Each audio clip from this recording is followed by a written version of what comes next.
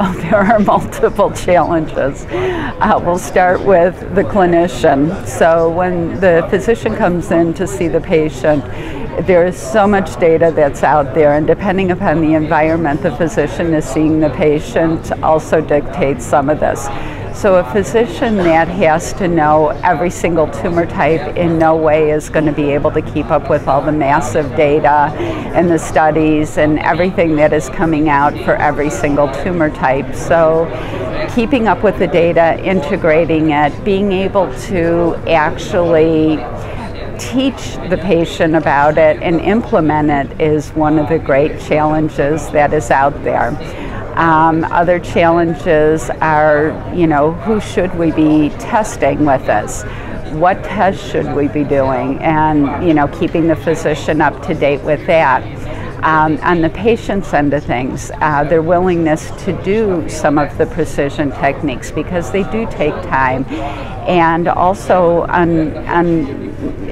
their expectations may be somewhat unrealistic.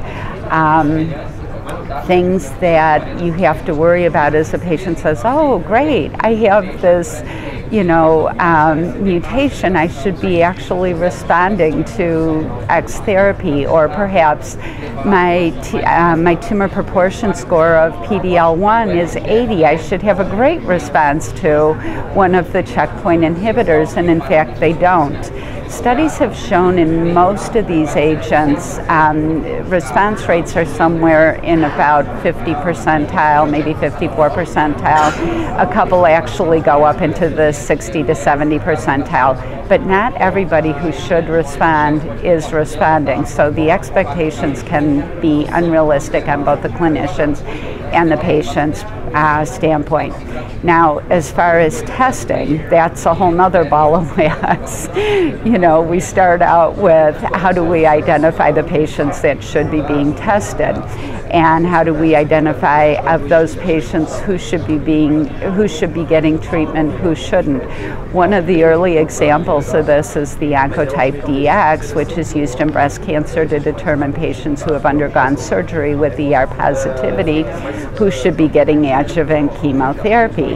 Well, that's only one example. How do we pick out other patients who should be being treated and who shouldn't be being treated?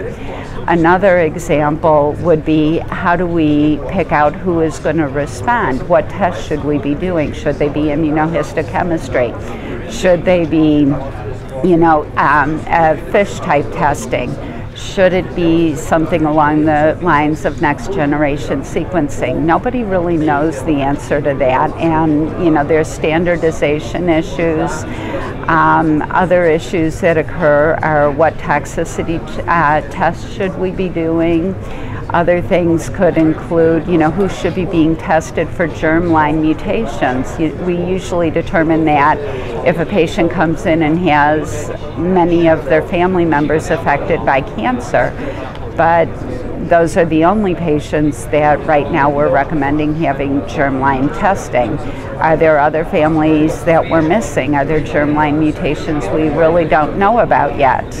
So I think overall it's a very complicated situation, and really determining which patients should get what tests, and as to what patients should get what tests is complicated. Now, when we get to treatment, what are the actual treatments we should be having? Some of it has been well worked out, a lot of it hasn't been. And the other thing is we need to have well-developed, molecularly marker-driven clinical studies to actually be enrolled on for the patients, or for the patients to be enrolled on. Also, the other thing are the master protocols and getting patients to participate in that. And then what about those ever-loving non-responders? What do we do about them? How do we figure out what the heck is going on with them? So overall, it's a very complicated and complex problem.